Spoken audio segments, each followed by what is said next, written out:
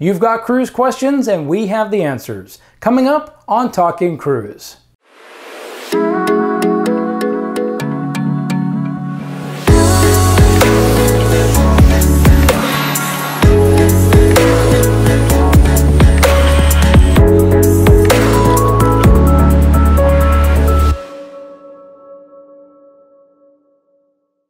Hi, I'm Chris Cardona.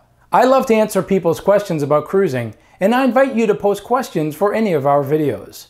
Check out the Q&A section at talkingcruise.com, where you can post questions at any time.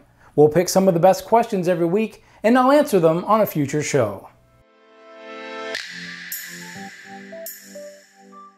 Smoking restrictions on board cruise ships have become tougher over the past several years, as just about every cruise line has followed in the same direction.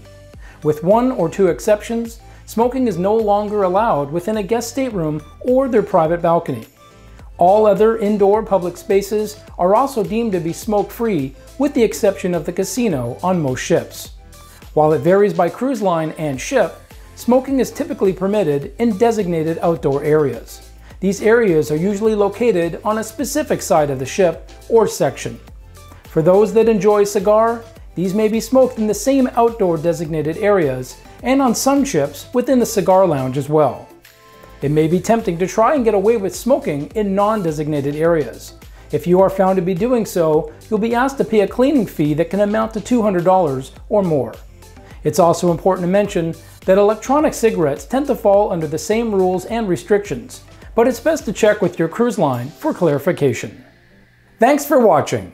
We'll be back next week with more answers to your cruise questions. Don't forget to like this video, post your comments and questions, and subscribe for more Talking Cruise.